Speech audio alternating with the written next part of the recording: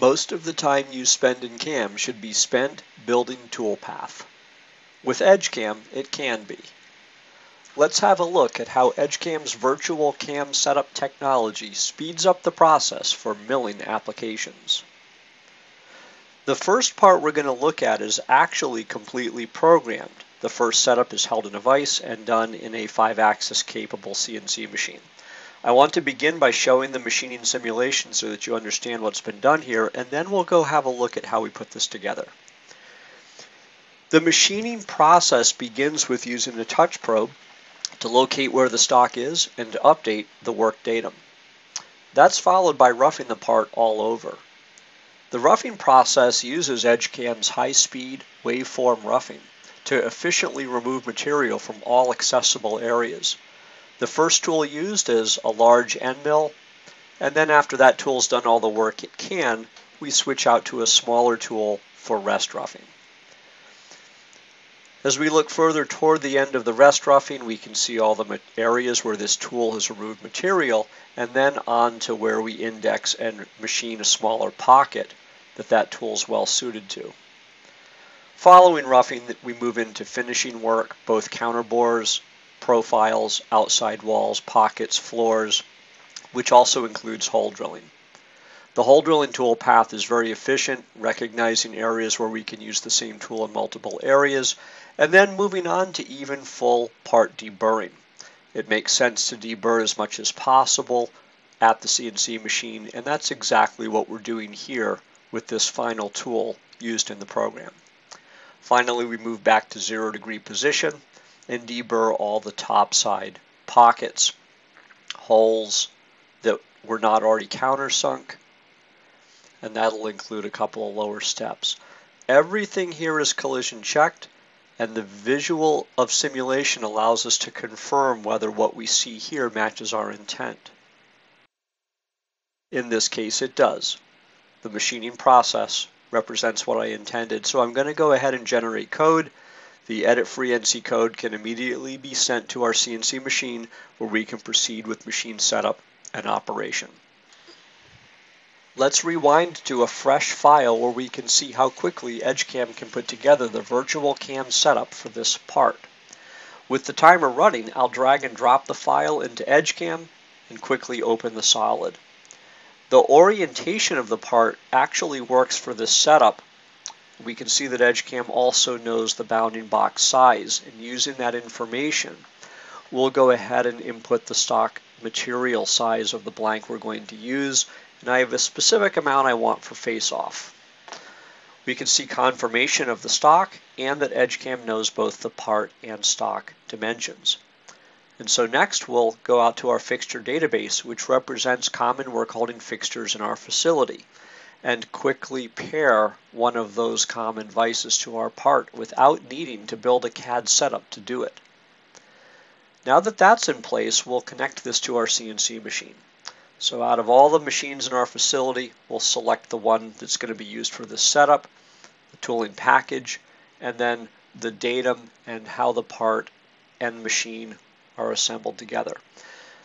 EDGECAM shows us the result. This is what I want, and we'll move forward to feature recognition. Automatic feature recognition is very easy. We'll ask for the pockets, bosses, open pockets, holes, etc. And we can also put in user parameters to control the results. We see the resulting features, and at this point we're ready to carry forward to the machining tab and start creating toolpath. That entire process took just about 1 minute and was very quick to put together. Now, no doubt you have some questions about some of the steps along the way, and what we're going to do next is go in a deeper dive and have a look at some of the critical pieces of technology that make this possible. Let's turn off the timer, and then we'll load a different solid for our deeper dive. The file we're going to work with next does not have simple box type linear edges to it. So part orientation is going to be a little bit more tricky, and we'll see what happens here. First of all, notice that when EDGECAM loads the part, it's oriented with a long edge parallel to the x-axis. Now that may not be the end result that we want for our setup, and I can quickly reorient that using options available in the setup window. But I also want to show how EDGECAM has actually already done us a favor in how the part's initial orientation landed. So if we go into our Preferences command and out to the Solids tab, we're going to look at our workflow alignment options. They allow EDGECAM to determine whether a part's best suited to milling or turning, and if it is milling, then whether it should be set up for a vertical or horizontal machining center, and where our preference for the datum might be. The point isn't to get everything right all the time on any solid loaded in, it's just to get the part into a suitable orientation that helps us quickly put the cam setup together. So let's go dump this file and reload it with the preferences off and see what happens. When we go open the solid, EDGECAM always zooms directly into the part, and I'm going to want to zoom out so that we can see how far away the part is from the datum. And you may also notice that the part is upside down from the perspective of our setup. This is the orientation that the CAD designer happened to build this part in.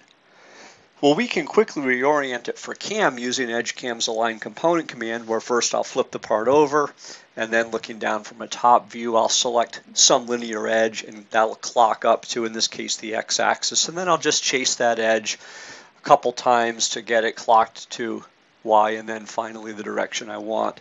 And then third stage of the command, we'll specify that, say, the center of a hole, and use that as our part datum.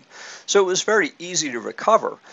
But with the preferences on, we don't even have to do any of that.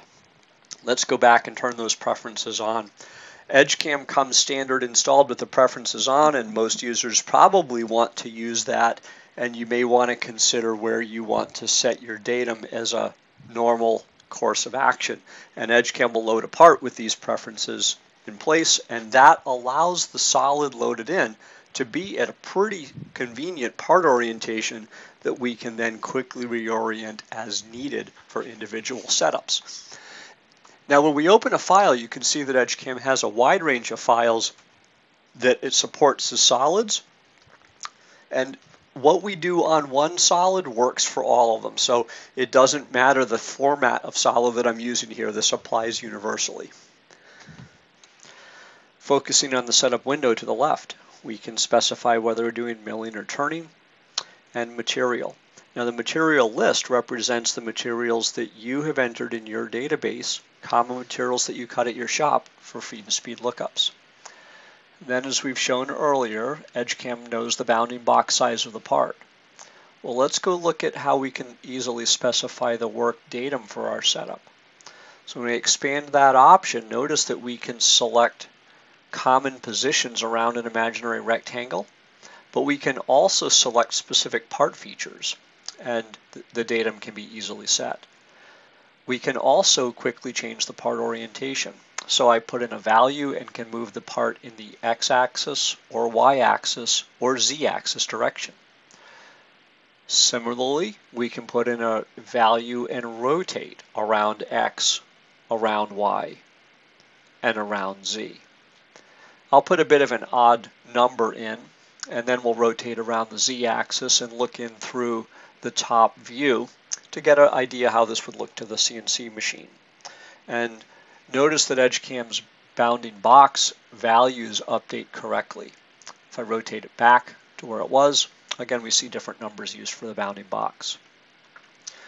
Now I'm going to go ahead and use the align component to pick the shorter linear edge on the part and clock that up to the parallel to the x-axis, and again the bounding box updates. The key point is then we've done a lot of different part orientation, and now I'm going to use a command called insert stock that allows us to bring in a different model and use that as our stock model. In this case, that could be a casting or forging or previously machined part, and notice that that part lands at a matching orientation to the part we're using. That is not an accident. EDGECAM understands the transitions that we brought our initial part through, and it orients this solid the same way to match for the setup. Okay, that's great. I'm going to go ahead and remove that out of there, and Then we'll go back and we'll look in through a top view again and render the part and look at a couple other things in here. Again, looking at our part orientation, I can quickly go use the fit stock command to add a specific stock blank size. So whether we use fit stock or whether we use a solid model as I just did, either of those options are very easily done. Now with the fit stock, you can control how much extra amount is put on the sides of the workpiece. If you do nothing at all, then the part will be in the center of the stock volume. Again, the user's in control. After selecting OK, the rectangle is put on the part, and now that EDGECAM knows the size of that piece of material, so we can see, you can set the datum at this point. So whether you set the datum before stock's placed or after, completely up to you.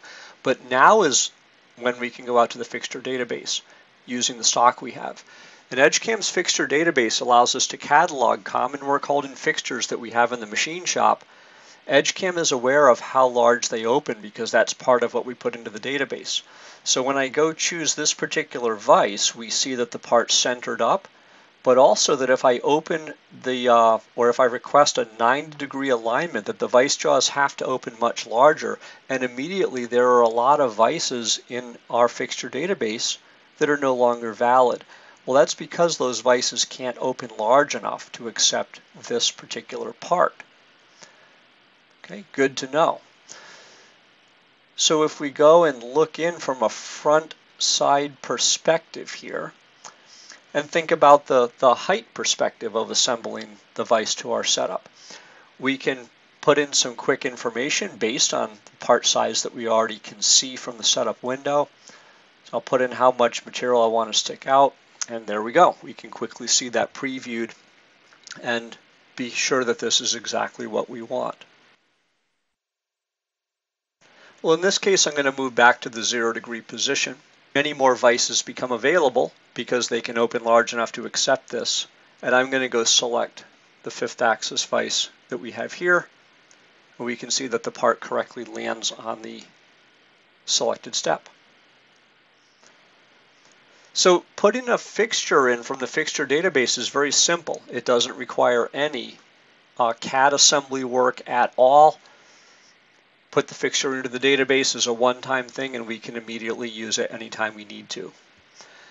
The final step in this case is pairing this to our CNC machine to create the virtual CAM setup. And so we can go through any machine that we have in our machine shop. In this case, I'm going to choose a vertical machining center with a 4th axis that's on the right side of the machine table. And so here it's important to both establish the datum that we want to use for our setup and where on the table the part will be located. After inputting both, EDGECAM will show us a preview of how the part's placed on the machine table. And the reference that I used is to put the vise based on the center of the table of the machine. So while it looks like it probably has some clearance off the rotary housing, I'd like to increase that a bit. So I'm going to put in a 6-inch value and then move the part further down the table. That would be part of the instruction I'd give to the machinist about where we've roughly located that and where the specific of the datum is, and that setup will likely work real well. So as before, this is the point where we would now go out to find features. The feature recognition process is super fast, and the features are very quickly created, and we're ready to go build toolpath. Now, what happens if I have a model change? I'm going to reload this file and replace it with a new solid. When we do that, a couple of things to note. First of all, the part, the new solid, lands in the same orientation as the original. Again, that's not an accident. And the features are automatically updated. And then again, we can head on to the machining tab and build toolpath. Let's open another file that will look at what would happen if we had a CAD assembly of the entire machining setup, and how would we work with that. Up to now, we've looked at individual solids where we add the stock, add the work holding in EDGECAM. So in this case, the CAD work's already been done. We've got a part that's been cut in a flame cut or water jet. So we have a piece of material that's going to be specifically located on a couple of angle plates. There's some stops here, and we're going to set a 0 point based on that. So I want 0 right there on the corner. We'll snap to that. The solids immediately move to that position. This is going to go into a horizontal machining center, so I'm going to set up my datum to be what I prefer to use for horizontal machining centers, and then since this solid assembly contains everything, we'll say this solid is the stock, and it's put onto the stock layer automatically. So I'll hide that and the finished part, and then I'm going to use a similar command for fixtures and say all of you visible stuff are my fixtures. And then connect this to the CNC machine. In this case here, I want to put this into a horizontal machining center. We'll select the machine tool. We'll select the datum that is our 0 point and how the part should be assembled to the machine. The machine's loaded in. We can see the part lands on the table exactly as we would want to. If we needed to adjust it, similar to the previous part, we could. At this point, I'll turn off the display of the machine, the work holding fixtures. Now there's many layers in the part. I'm going to quickly strip away the layers that aren't needed. It's not an EDGECAM requirement, but it certainly helps with part organization. And then again, we're ready to go to find features. You can find the machinable features in this particular part. Since there's multiple solids, EDGECAM asks me which solid. I'll select it. We see all the solids visible in the feature window to the left, and when feature recognition is done, I can see which solid has the features. And again, we're ready to move out to the machining tab and begin the tool path creation process.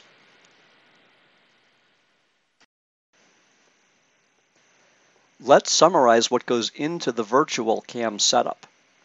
First, that includes the component, which is the finished part. In this case, we're talking about solid models, and when a solid is loaded, EDGECAM offers the setup window. The technology in this window assists with quickly orienting the part for the machining setup and assigning the work datum. This is very easily done, and then we can move on to the commands on the Setup tab to add stock to the part, work holding, which is optional, and to pair the setup with the CNC machine. The point is that EDGECAM's virtual CAM setup is both fast and flexible. Our interface technology allows users to quickly create the CAM setup for milling, find machinable features, and move directly to building toolpath. And best yet, this is all done with out-of-the-box capability. Hexagon technology and expertise is helping our customers improve manufacturing processes and improve product quality. We invite you to bring us your machining challenges.